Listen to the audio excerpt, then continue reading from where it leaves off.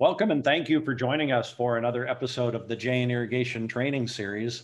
I'm Richard Restucia, your host and Vice President of Water Management Solutions for Jane Irrigation. And today we're going to be talking about irrigating strawberries. And the reason why we're spending our time on this is one, strawberries are a pretty important crop to the state of California, that's for sure. Number two, the way and how you manage your water and irrigation for strawberries can make a big difference in how much water you're using. And with drought being such a, and water conservation being such a big subject these days, we want to look at the best ways to manage our water most efficiently. And then finally, the other reason we're talking about this is, well, there's just different ways to manage water and nutrients with strawberries to change their taste, their flavor. And I know a lot of that is proprietary information, but it's always fun to think about that and think about the way you water and the nutrients you provide during your water might impact the outcome of your product. So those are the things we have in store for you this afternoon. Now, helping us learn all this is Frank Toves. And as you have seen Frank on these episodes before, he really does well with growers in Central California. Frank's one of these guys that gives me hope about water conservation and the future of agriculture because he is so committed to water conservation and making sure growers are doing what's right and best for them at the same time. You know, Frank has worked in this industry for a long time now. He's a real leader when it comes from ag and ag tech. He went to Cal Poly San Luis Obispo and has great ties and reaches in there. And he's joining us today. And Frank, I want to say I read your blog post this morning about, and this isn't what we're talking about or supposed to be talking about today, but you're talking about treating and reusing wastewater, especially in indoor grows. For those of you who are watching, not now, but as soon as we're done, I want you to go to the IDC website and read this log. It's really fascinating. I think this whole idea of reusing water or capturing water that we're using for some high water using crops is really important. So Frank, welcome and thanks for joining us. Yeah, thanks for having me, Richard. Yeah. It's always a good time to be on. Yeah, a lot going on, right? And yeah, I just wanted to touch on that though. What motivated you to write about irrigation, wastewater, and treatment? Just the water pressure that we're facing, worldwide, and specifically here in California with what we're seeing in the Central Valley and the Northern Valley with the zero water allocations. I mean, growers that are getting zero water means they can't irrigate, right? So us on the coast, we have the luxury of having well water, and that luxury is going to be coming to an end before we know it. So we have been pushing growers and helping growers use drain water and reuse water where they can and save water where we know it's being wasted. So that's, it's something that we're working on every day on projects that we're working on. So I felt it was a good fit to write about and start that conversation with growers that maybe aren't doing it. Yeah, I can't imagine what it must feel like to be a grower. And I always think about when they would get a 5% allocation or a 7%. And I would look at that number and I'd say that is a 5% allocation, not a 5% reduction, but just a 5%, which is pretty close to zero, right? I mean, I don't know how much you can do with just 5%. And then to get a zero, I can't imagine how devastating that exactly. Be. So are the strawberry crops in California, are they suffering due to the water situation? It's hard to say, right? I mean, we do see a lot of growers looking at alternative methods of growing with substrate, greenhouse, tabletop type growing. So we know that water is a pressure that they're facing, and I say it starts with managing the water that they're using. So allocations on the coast, like I said, most guys have well water. So what we're seeing and hearing is that well water is going to be restricted as well. So no longer do you have the freedom to irrigate how you want, right, with the well water that you have. So they're gonna dictate what you can use. And I know in the Oxnard area and the more areas that are facing urban intrusion, they already have those issues, right?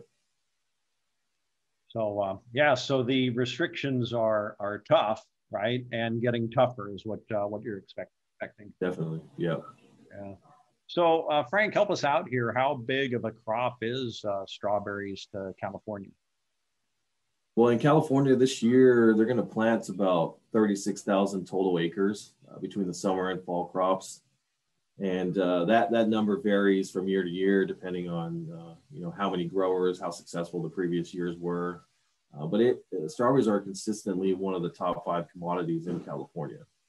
So, wow, I mean that's pretty big, and imagine that makes up a pretty good percentage of strawberries nationwide. Yeah, definitely. Over 90% of the fresh strawberries come from California that are supplied to the United States. Wow. So anything that's happening for water and water restrictions don't just impact California, but really the rest of the country as well. Yeah, definitely. Yeah. So as I drive by the strawberry fields, I see various different irrigation methods being used. In your opinion, what's the best method? What should growers be doing right now as far as irrigation?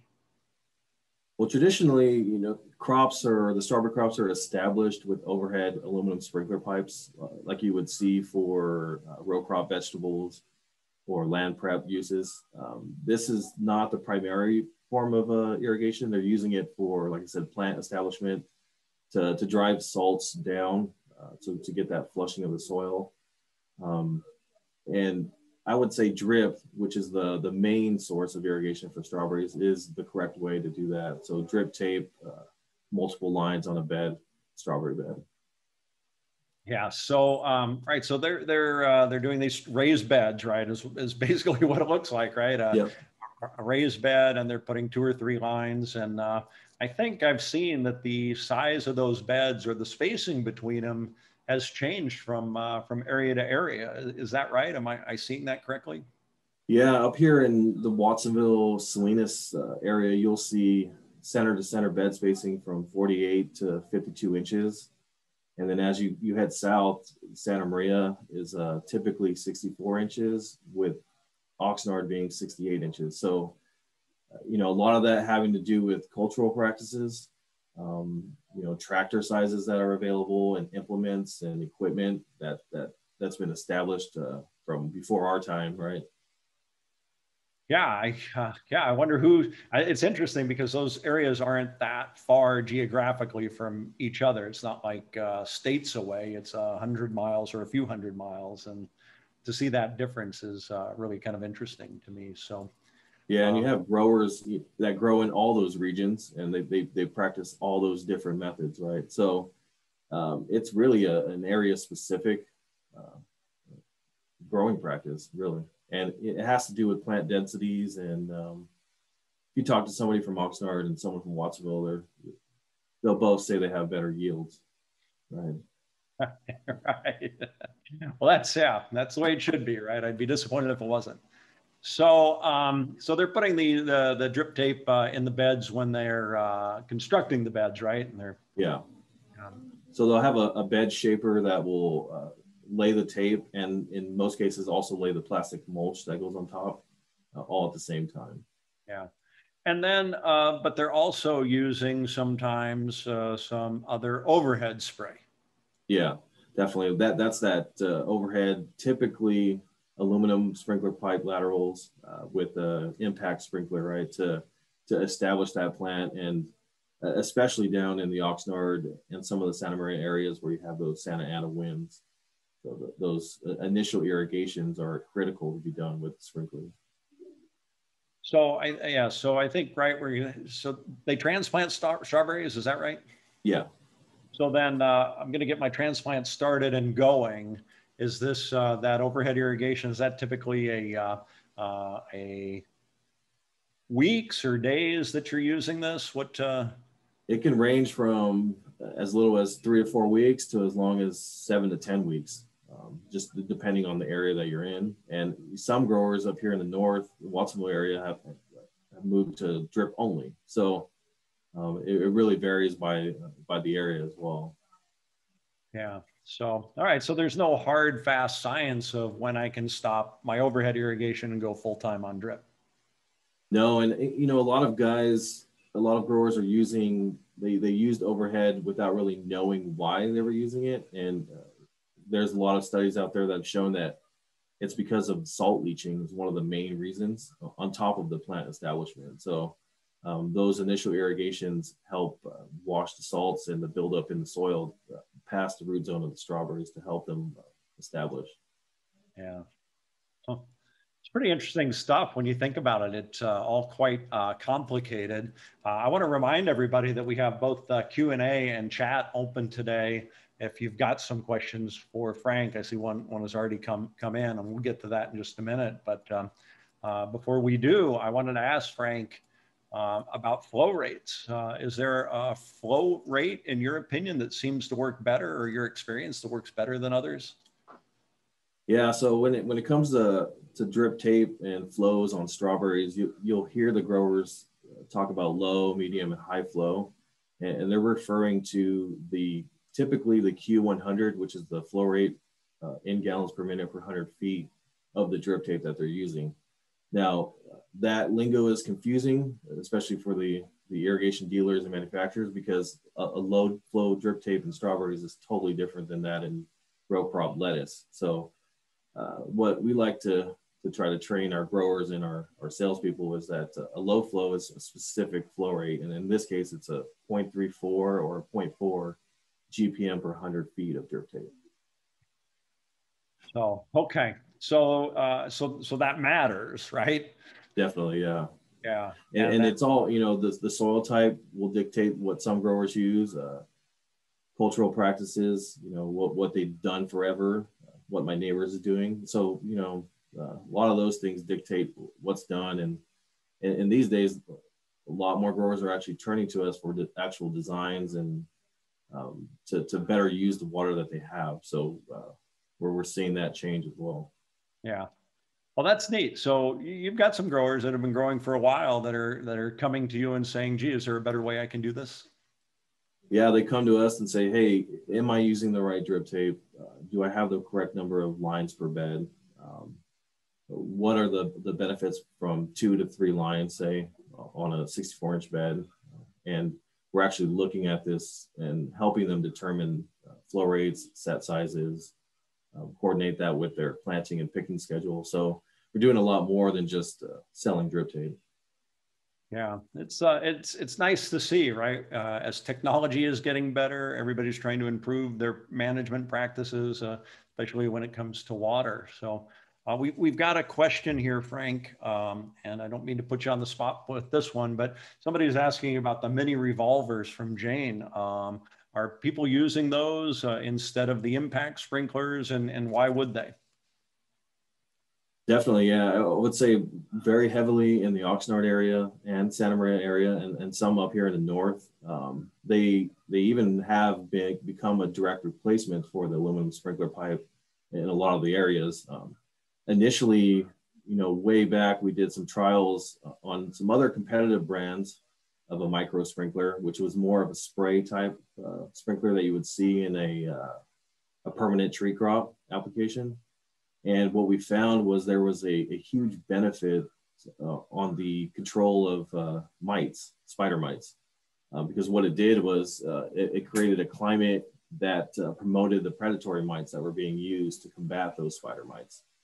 So along with that, we found that we could replace the aluminum sprinkler pipe with a much more efficient micro sprinkler, in this case with the Jane mini revolver, and still achieve the leaching effect and the establishment effect of a sprinkler.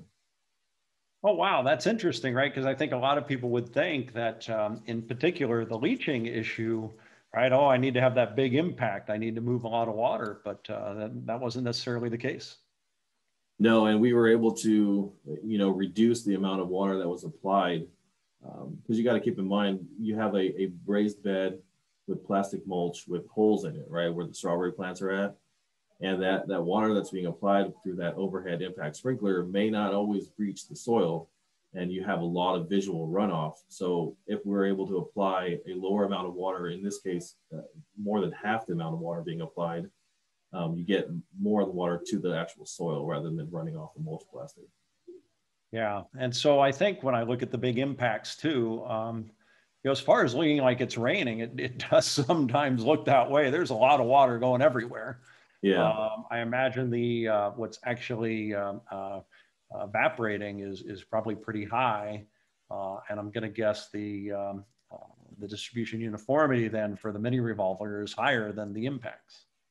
Yeah. And, Larry Davis at Jane has actually done a lot of work on this, and we've been able to get upwards past 85% distribution uniformity. So it is approved by the NRCS for funding. So with an aluminum impact sprinkler system, you're looking at maybe mid 70s on a new system. And most of the strawberry guys are using rental pipe that may not be the best, right? Depending on where you're getting it. And we've seen some uniformities below 40%. So definitely an improvement when using a mini revolver. So, that's good to hear. The other thing I'm wondering about is mostly those the solid sets are being moved from place to place, right? Exactly. Field to field, right? You put it in, you move it. A lot of labor for that. With the mini revolvers, so they set them up, and do you just leave them?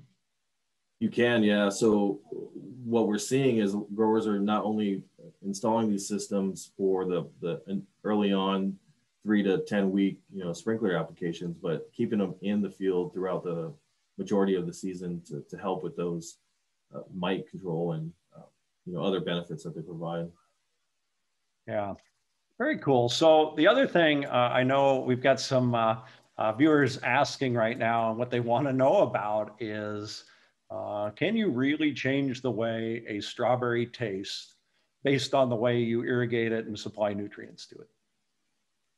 Yes, you can. And every grower, every label has their proprietary way that it's done. But you will notice, I know we were talking earlier about a farm stand strawberry, say in the Santa Maria Valley or down in Oceanside, Orange County area.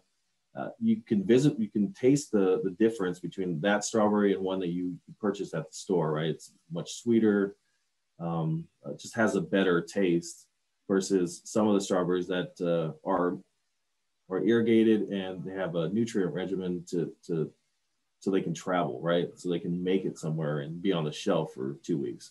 So there is a definite science behind how they're irrigated and their fertilizer program.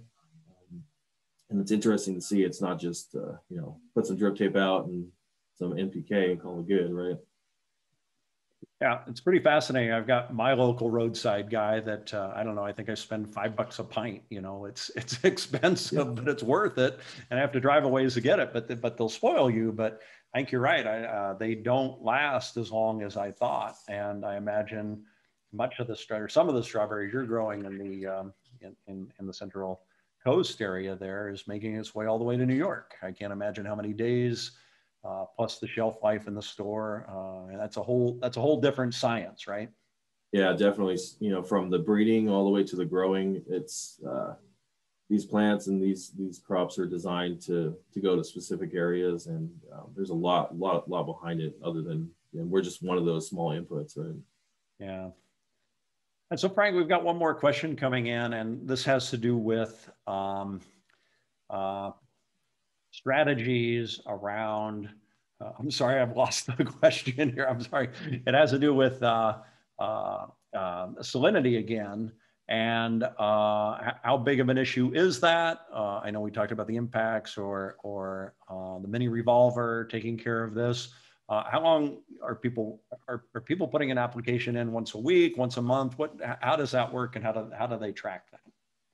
Interesting that you say is, the Cal Poly ITRC did some studies on trying to eliminate sprinklers altogether and use drip tape for establishment. And one of the things they found was that, say on a 3-line drip system, so 3 lines on the raised bed, if the irrigation isn't managed correctly, you can actually push the salts to the center and up, causing a lot of die out in the center row of plants. So the salts, they definitely need to be managed. And what we help the growers do is determine what amount of water the plants need and help them with pulse irrigation. That we really see that as a benefit. And if they have solid set mini revolvers, those can be ran as well. You know, every few weeks to help with that. Yes, on that raised bed with the strawberry plants. So you're saying 3 lines of tape. Mm-hmm. Are you also looking at 3 rows or 4 rows of strawberries? They would have 4 rows in that instance. And what we found was that those center rows, there was a lot more die out because of the salt buildup from the nutrients. Yeah, and strawberries are actually a pretty shallow rooted plant. Is that right? Definitely, yeah, they are. So does that make it harder or easier to water because of that? It's hard to say, right? I mean, I would say it makes it slightly more difficult because you have a smaller area to manage, but the soil is pretty forgiving. So, but I would say a little bit harder. Yeah, I would think so too, because you know, getting it just right is a lot harder. Yeah. You know, I can see how, you know, it would be easier to overwater and easier to underwater. Definitely, yeah. Both of which you don't want, you know, with a shallow root.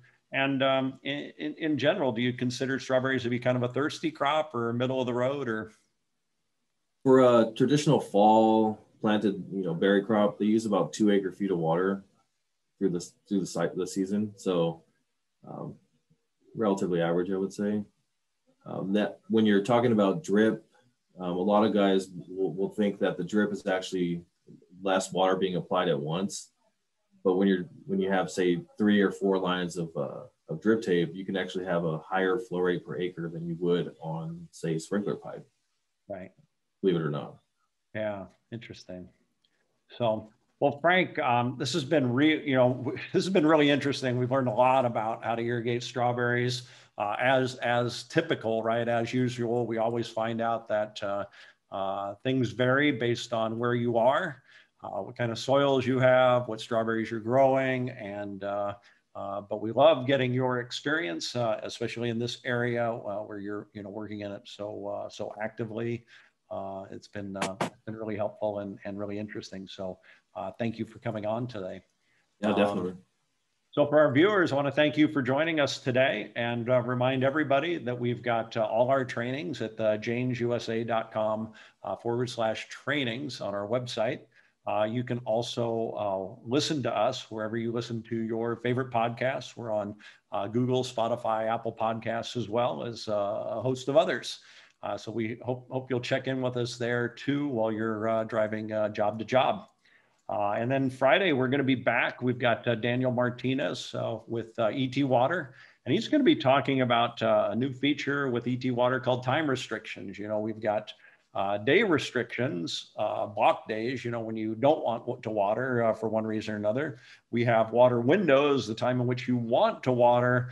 And now we have something in addition to this called time restrictions to really dial in accurately when you want and time of day you want your water to run. So that'll be a training on Friday. Hope you'll come back and join us. Again, thank you, everybody. Appreciate your time today. And Frank, again, thanks so much. Always appreciate your inputs. Anytime, Richard. Thanks. All right. Thanks. Bye now.